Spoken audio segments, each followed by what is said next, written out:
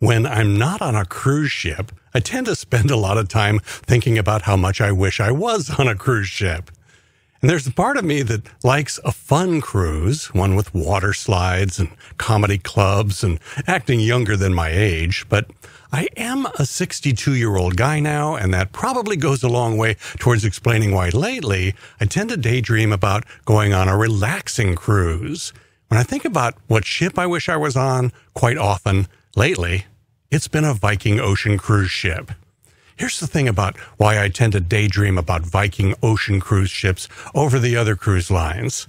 The ships are completely uncrowded. They only carry 930 passengers.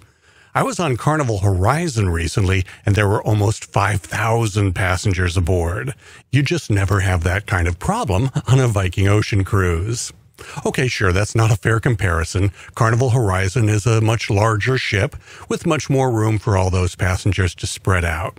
Here is a more fair comparison, though. A Viking Ocean ship versus Royal Caribbean's Empress of the Seas. The two ships are nearly the same size. Well, actually, the Viking ship is just a little bit bigger, but she carries literally half as many passengers. Half as many! That's a big difference. And the kind of passengers that sail on Royal Caribbean or Carnival or NCL or MSC, totally a different kind of passenger than you find on Viking.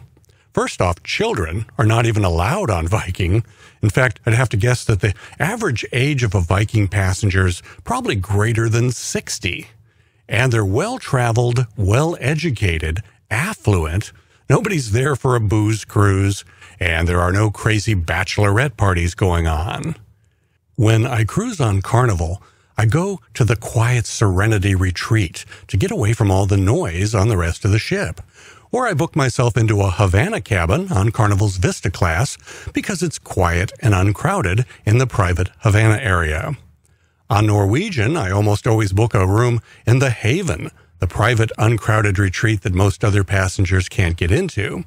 That's what I have to do to get the quiet, uncrowded cruise experience I'm looking for. And that's the thing about a Viking Ocean cruise. I don't have to go to some quiet, uncrowded part of the ship. The whole ship is quiet and uncrowded. There are only 930 passengers sharing a pretty big ship, so it's just not crowded. And the whole experience is geared to mature adults. I really like it.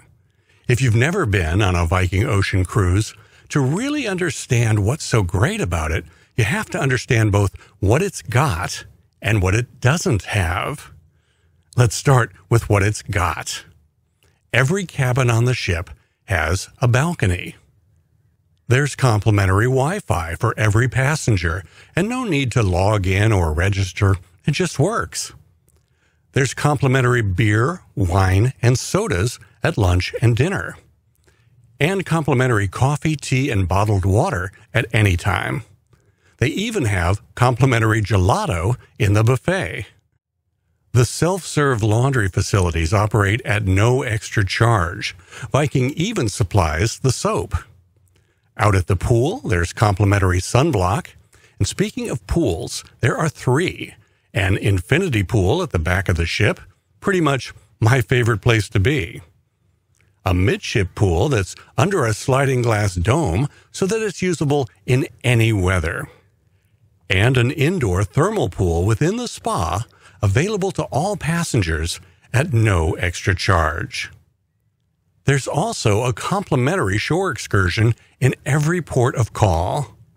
The crew is noticeably happier than what we usually see on other cruise lines, and that's because Viking pays a higher wage than the other cruise lines do.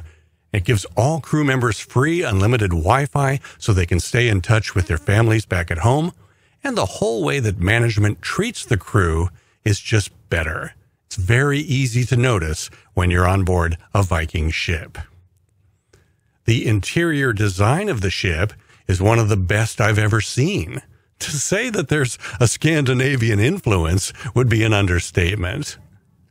All the furniture is classy looking and comfortable. All the pool and patio furniture is high-end. Everything about the way they've designed the interiors of the public spaces is tasteful and comfortable. Even the public restrooms are classy. There's a different feeling on board a Viking ship. Passengers are treated with respect, not suspicion. For example, if you need a towel out at the swimming pool, just take one. You don't have to show your ship ID card to get a towel.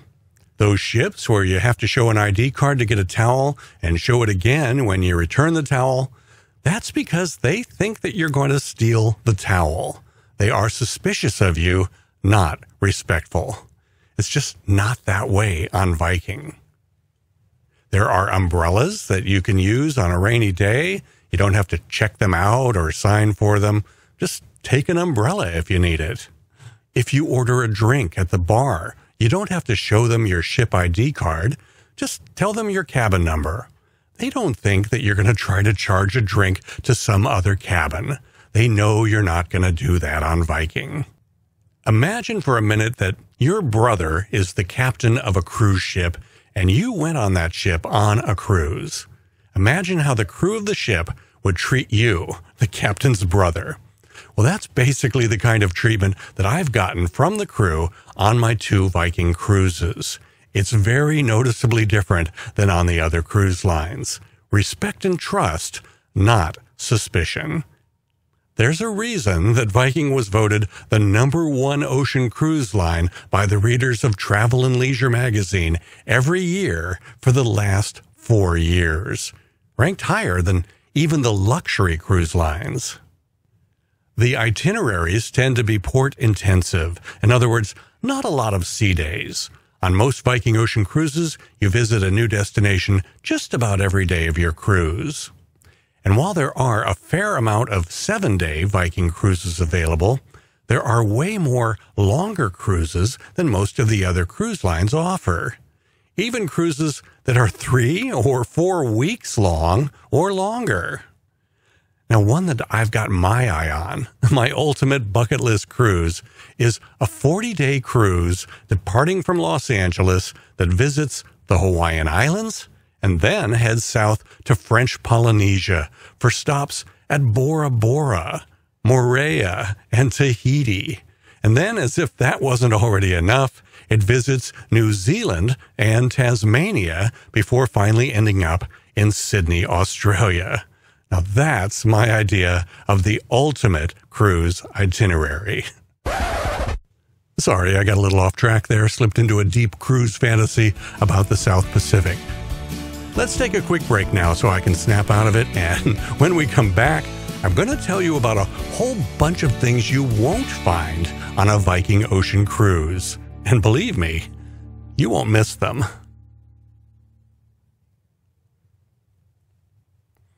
Before the break, I mentioned some of the things that stand out about a Viking cruise, but it's also important to mention what you don't have on a Viking Ocean cruise. No children. That's a big one right there. And no smoking, except for in one little section of the very highest outdoor deck where it doesn't bother anybody. There are none of the things that cruise ships have to get as much of your money as possible. I'm talking about no casino, no bingo, no photographers trying to take your picture so you can buy it later, and no art auctions. There's no extra charge to eat in any of the restaurants on board. If you get a massage or any kind of treatment in the spa, they don't pester you to buy additional products or services. On the big cruise lines, management tracks a metric called onboard revenue. Basically, it's how much extra money they can get out of you when you're on board the ship, in addition to all the money you paid in advance just to book the cruise. I don't have access to the industry-wide figures, but I would have to guess that Viking Ocean Cruises ranks somewhere towards the bottom of the list as far as generating onboard revenue. Getting more money out of you, it's just not something that Viking is trying to do. The best example I can give, they let you bring your own booze on board. They don't search your luggage and confiscate it. I bring a bottle of Malibu rum with me from home. I never have to buy a rum and coke during the cruise. I can pour my own. More things you don't see on a Viking Ocean cruise. There are none of those electric scooters for the elderly and disabled. Even on the mega cruise ships, there's not enough room on a cruise ship for those things. They really interfere with the movement of all the other passengers, and Viking just doesn't allow them. And there's no ugly plumes of black smoke coming out of the smokestacks because every Viking Ocean cruise ship has a state-of-the-art exhaust scrubber system installed. Now, there are currently 6 ships in the Viking fleet, with 11 more on order over the next 8 years. And the ships share a standardized design. They're all nearly identical, with just minor differences. So you don't pick a Viking Ocean cruise based on which of the 6 ships you want to be on. You pick the cruise based on the itinerary. You can see all the itineraries on their website, but I think it's actually easier to just go through one of these little booklets that they send in the mail. If you're not already getting the booklets in the mail, just go to Viking's website, scroll down to the very bottom of the page, and click the link that says Order a Brochure. And when you're ready to book a cruise with Viking or any of the cruise lines, feel free to use the services of my travel agent, Caitlin Gallagher. Her services don't cost you a thing. Her fees are paid for by the cruise line. Caitlin will answer all your questions for you. She'll take care of all the details of booking your cruise, and she'll be looking out for you to help you avoid making some of those rookie cruiser mistakes. I've cruised with Viking twice now, and it's interesting because on my first Viking cruise, there were a couple of things that could have been improved, and on my second Viking cruise, they had taken care of some of those things. So now I'm really a big fan of Viking Ocean Cruises. I'm going to put a couple of links up on the screen here. If you have time to watch some more videos, check them out. I'm Jim Zim. Thanks for watching.